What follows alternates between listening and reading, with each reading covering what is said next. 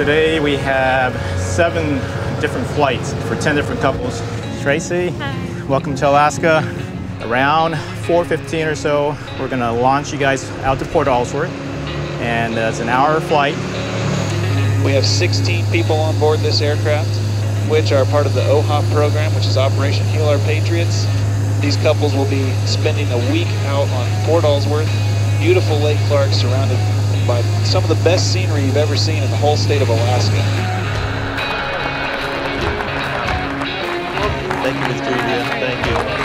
Thank you. Nice to meet you. How are you? This is amazing.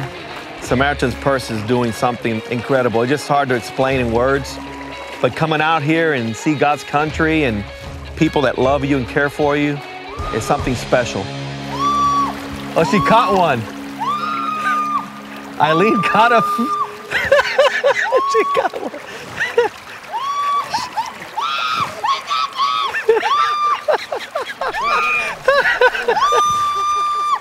Show it to us, honey. It's alive! Operation Heal Our Patriots. We want this to be a good experience for them. This is our military ministry of Samaritan's Purse. We have groups every week, 10 couples come up here. We take them not only fishing and bear viewing and kayaking and get to see this beautiful country of Alaska, but they come for really another reason, and that is their marriages. We have Navy chaplains retired, and we have these programs that go every day, marriage resiliency classes. I tell you, these couples, they would rather be doing that than all these other activities. Their marriages are in trouble. And why is because of these long deployments, over 10 years of war, and then you have an injury on top of that. The marriages, they need help.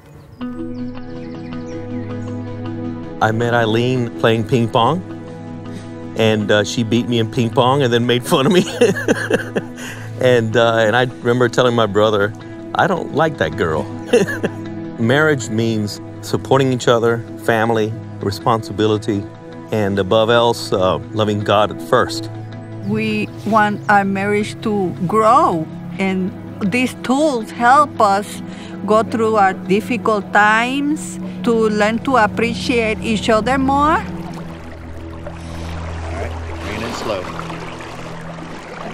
Now, you've been out of the military how long? Yeah. Been out since 2007.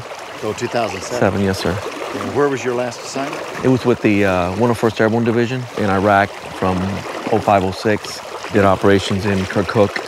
Now, what was your job? I was the command sergeant major of that battalion. Oh, Sergeant Major, congratulations. Yes, sir. Thank you, thank you. I got hit with an IED and killed my driver. So from then on, when I got back, I said, it's time for me to go. Your wife said that you carried somebody out. Was he the one Yes, sir. who was carrying out? Yes, sir. Yes, sir. Yeah, and he died in your arms? Yes, sir. Tried to save him, I couldn't save him. Yeah. It's something that, you know, as a leader, you don't want to lose somebody. And I think that's the hardest part that I've had, is to deal with that. I started noticing my symptoms of PTSD and TBI, nightmares, anger issues. Yeah. It's not the person that I used to be. I raised my kids by myself. I was the mom, I was the dad, because he was most of his time on the field, 24/7. I got back from Iraq and I got all these plans for my sons, and I'm telling my wife, Eileen, well, let's go camping with them. Let's do this, do that. And she says, you know, your son's getting married in a month, and your other son is grown already.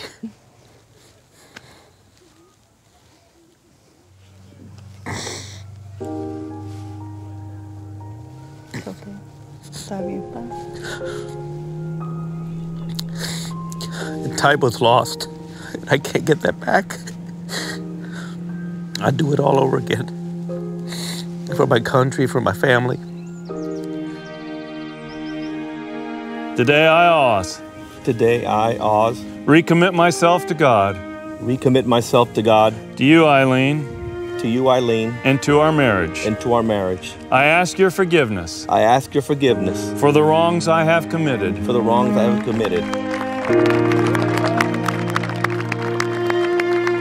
that injury is not the end of your life. You know, there's hope for you. You can do more. Coming to this and knowing that people appreciate us veterans makes a big difference. It helps the healing process. We've forgotten about all our hurts and everything else being here, being with people that have been through the same thing we've been through. So I know that a lot of the young men and women that are here, they got a long ways to go. And they need things like this, you know, and we appreciate it very much.